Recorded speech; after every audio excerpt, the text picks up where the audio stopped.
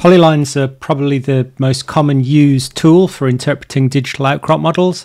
So I'll go through the basics of polyline interpretation and show you some of the additional features that you can use with them. We'll go to interpretations here and we start with digitize polyline. And the basic mode is click your points along a bedding plane. Now in this mode, you can't drag. The polyline vertex is set when you release the mouse button. So we double click to finish. Now we see our line and our vertices. The next stage is we can go to draw as opposed to digitize. So we've got the different options as we use this drop down menu. In this mode, we can drag the mouse, so we can put together lots of different points, or we can click, but this allows you to click and then drag again, unlike the digitize points mode. Again, double click to finish, and this time you see you have a lot more vertices in your polyline. If you want to swap between the two modes, we can start off in either mode, in this case the digitize points, and pressing the space bar allows you to switch to the other mode.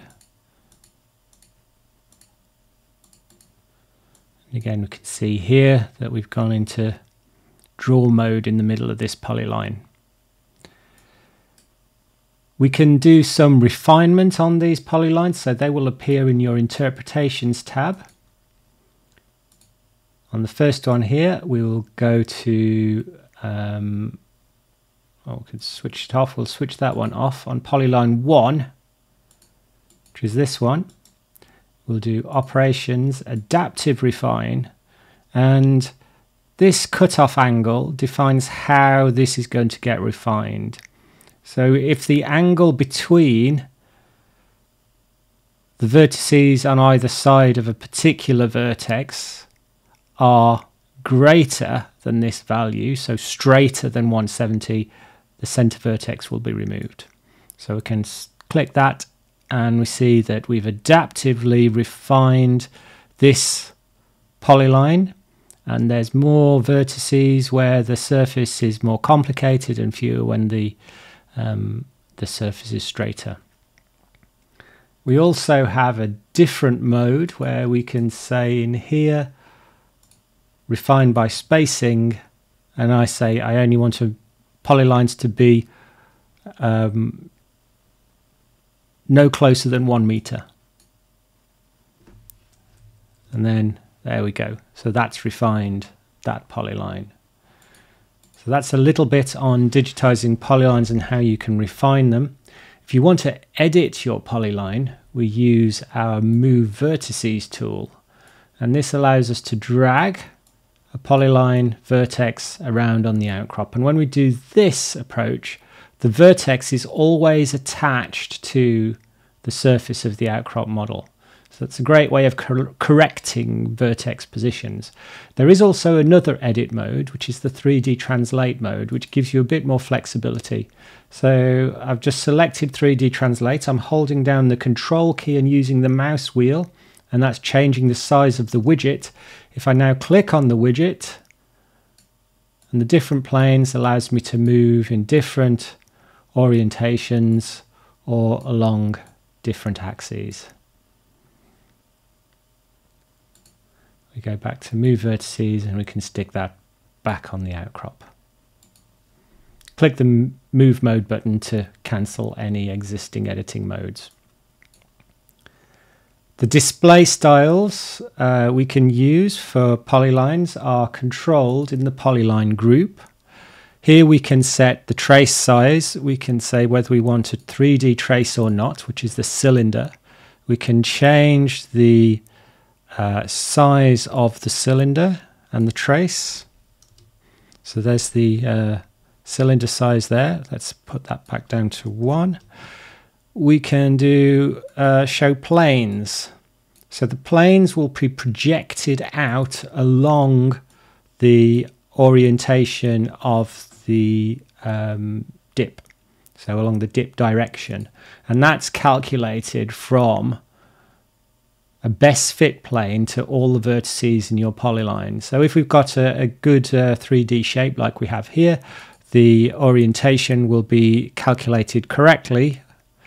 But if your polyline is a straight line, then it becomes difficult to calculate the orientation because a straight line doesn't define a plane. To change the color of your polyline, we assign them to different picks, and that is done partly in the collections tab. So you see here we've got picks set up as a group. Now at the moment there's no picks set up, so let's add some in, and we can do that using this active descriptor, and it comes under the horizon.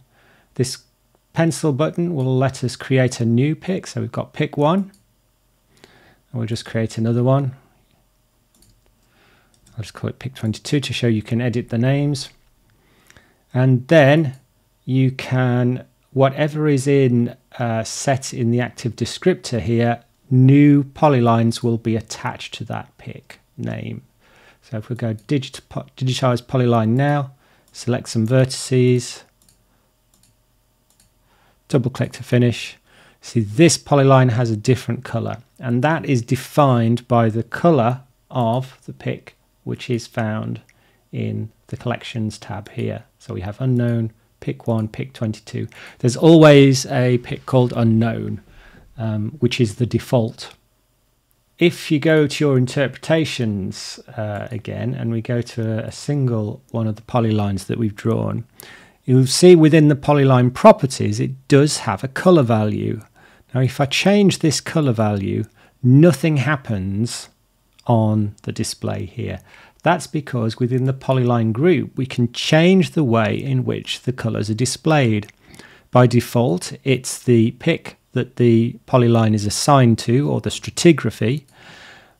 We can change it to user, and then every polyline as you create it will have a randomly generated color assigned to it, which you can then go in and modify through the properties of the polyline.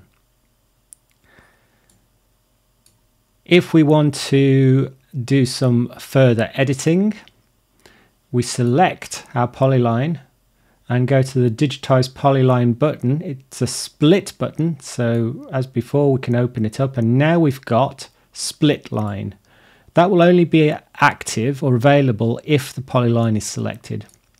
So let's select that, and we click on a vertex within the polyline, and then we see that that's split in two. And in the interpretations tree, we'll see that the polyline we've just split is now split into two separate sections.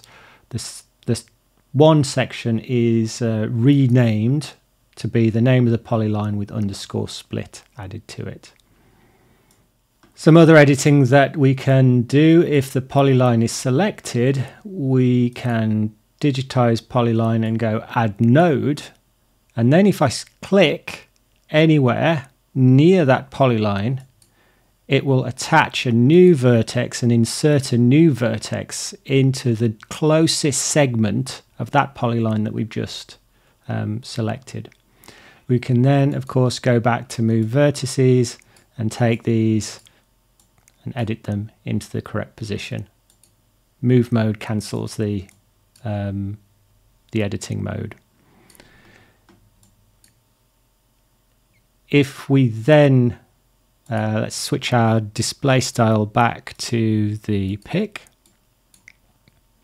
I'm going to zoom out a little bit on this and put another polyline in just along here. So let's add one that comes around this corner. I forgot to mention earlier on that if you hold down the Shift key while digitizing, it pauses the digitizing mode and allows you to then move the model around. So that's great for when you're going around corners. Right.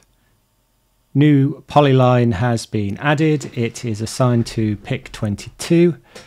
If I want to change it, I can go back to say pick 1, select it, and then If I use this button, update all selected objects with this value, it will assign pick one to whatever's selected. So I could do that for all of these. So I've selected 2 polylines there, assigned to pick one, and they've all gone into the same group. If I want to join these two, simply select one, then the other. Holding down the control key allows you to select more than one polyline. Then we do join lines, and the 2 polylines will be merged together into one. If I want to organize the polylines in the tree into different groups, that's quite easily done. Select them and then do group, and we then end up with a group of polylines in the data tree, sorry, in the interpretation tree. I can carry on adding polylines into this group by giving that group focus. So right click, set focus, and when I've done this, every time I digitize a new polyline, double click to finish, it will then go into the group that has focus. When you're finished and you want to change the focus to a different group, we can set the focus back to the main group, and it will put them in the root of the tree in that polylines group. Let's look at a few different display styles. So I'll go to this polyline here. You see the line is projected in and out of the outcrop along the direction of dip, down the direction of dip. If I select that, I can then do things like change the line style on it. At the moment we're shown as solid. I can have dashed or dotted or a dash dot style. So you see it has a wider band and a narrow band together. So let's go back to dashed. And then we can change the line repeat from 1. So it will repeat the pattern every meter. I can do this to 0.5 and it'll make the pattern repeat quicker.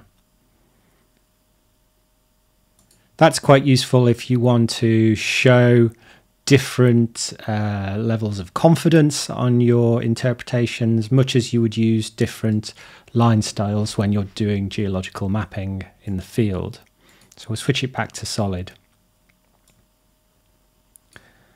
All of the polylines give you some basic statistics on the length and the geometry of the line that you're working with. You can, as well, in the polylines group, do things like switch the planes on and off, show the 3D traces, and we can have a thing called variable extrusion, which tries to adaptively change the projection distance around the polyline to give a better display. There's also plane opacity, which we can reduce here to 0.5, and now we're showing the plane slightly transparent. Projection distance is how far in and out of the outcrop that this line is projected. And then we have an option here called minimum digitizer spacing. This relates to when you digitize the polyline using draw mode. It's set here at a minimum digitizer spacing of 0.2, so that's 20 centimeters. So when you're using the draw mode, it will only put a point every 20 centimeters. I can demonstrate that here. So let's go back to digitize draw. Press spacebar to go back into the draw mode. Double click to finish. If I now change polylines here, I change the minimum digitizer spacing to 0.5 and do the same process. So we go back to draw here, and I'll just draw across the top here. Double click to finish. You then see that we now have the points are not as close together. And that's what the minimum digitizer spacing controls. As you're adding new polylines, you can change the default name. So at the moment, the default name here is polyline. So we could do change it to be surface instead. And if I start to add new polylines now, you'll see in the interpretations tree that it begins with surface rather than polyline. So it's picked up that default name. And you can change the start of the name counter, so we could go back to surface 0 as well if we wanted to. Just do that again. Add a few vertices in. Of course, you do this much slower, with much more care if you're doing it for real. And then we have, you see, surface 0. Now on an outcrop like this, where we have the interaction of bedding and fractures and faults, we might want to do an interpretation where we have vertices that are common and show the tie points, the crossover points between a bed and a fracture, or between different fractures. We can do that by, first of all, we'll just edit these and bring these vertices to fit onto this fracture plane here. Of course, we could extend that by adding another polyline on the end. And we select the mode snap vertices. And I'll digitize a set of points now. And we could go down here along this fracture and select there, clicking on where we have intersections with bedding planes, all the way down to there, double click to finish. And now I've done that, because I had the snap vertices option selected, it's joined, or these vertices that are colored in this color here are common vertices between these two polylines. They are shared. So now if you move this vertex, it changes both of these polylines. It's a good way of keeping a track of connectivity between features that you're digitizing.